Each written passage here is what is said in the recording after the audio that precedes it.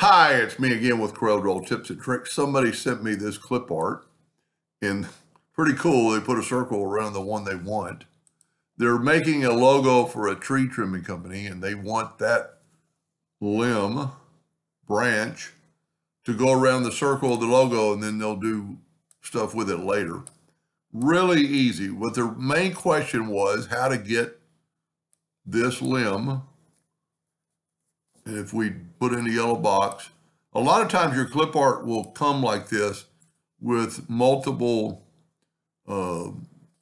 items on it. Now you can see it's a bitmap. It's got a back. It kind of looks like lightning at that angle. But anyway, what I'm going to do, let's say this thing is, I could really reduce it, but I'm not going to. I'm going to keep my nudge factor on 7 inches. I'm going to make a duplicate. I always make a duplicate. Now, with this one selected is the key, is if you don't have it selected, everything else on the screen will be cropped out. So now we have a much smaller picture in just the one we want. So now we can go to Trace Bitmap, Outline Trace Clip Art. Does it really quick. It's a great image. It's a little bit different because normally the trace version's on top, but this time the bitmap was on top, so you got to just move it out of the way. That's pretty good. It's sharp. You know what? I didn't see that earlier. I've already done it just to make sure I can get it done. Let's go to Object and break, ungroup it, and let's just get rid of that. Doesn't need it.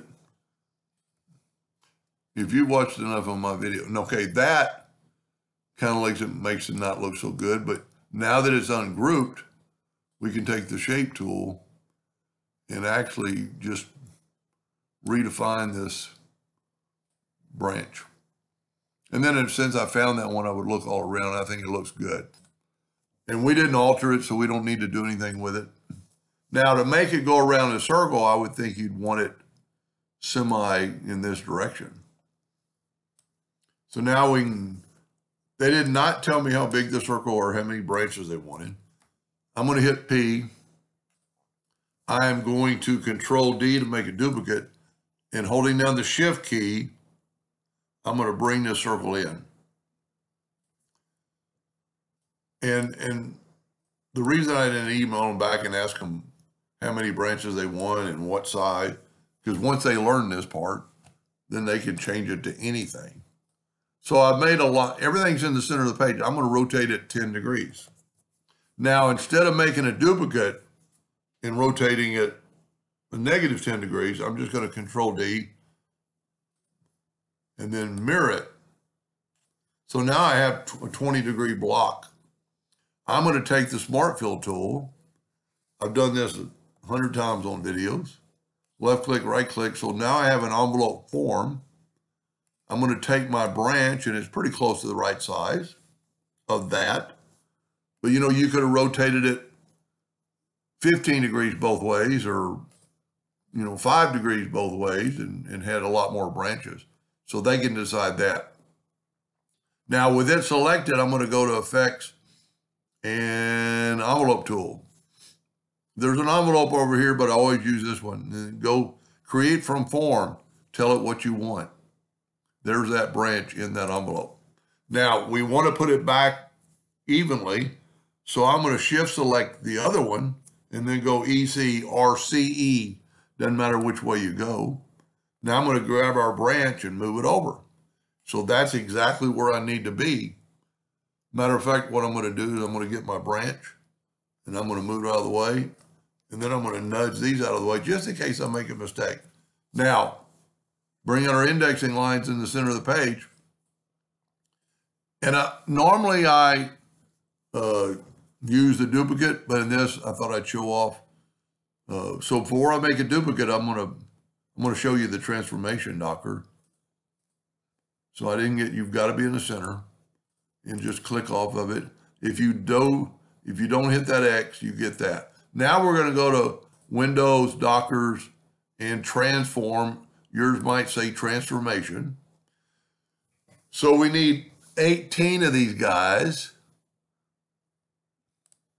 at 20 degrees, and we need 18, so we need 17 because we've already got one.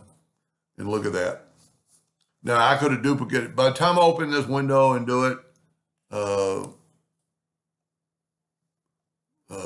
you could already had it done, but I like showing off the transformation docker. So again, mine says transform. Older versions, it was transformation. Now you could do, let's back up here. What you could do is, now, okay, one reason I decided to do that, look at our angle of our branch, okay? So it's 325.046. Well, I can just hit plus on the keyboard, plus 20 degrees, and it moved it over. Now, I didn't make a duplicate, so Control D, and just, if you can't do the math, just hit plus 20 degrees, and it will rotate it. And then you're set, and you can just duplicate it around. So sometimes this is fast, but my computer slows down, and it can't keep up. So I got to go back in here again, go plus 20, and get the same effect. Now you could flip that branch over. You could have every other one go in the opposite direction, and then you would just pick two of them, flip one, pick, and maybe envelope both of them in a 40 degree. But you could do any amount of degree and be set to go. You could have a lot more branches. You could have them thicker and do whatever you want. Whatever they're going to put in here, I think it'll be pretty cool with that logo. Anyway, I hope that helped them and somebody in the future, and thank you for watching.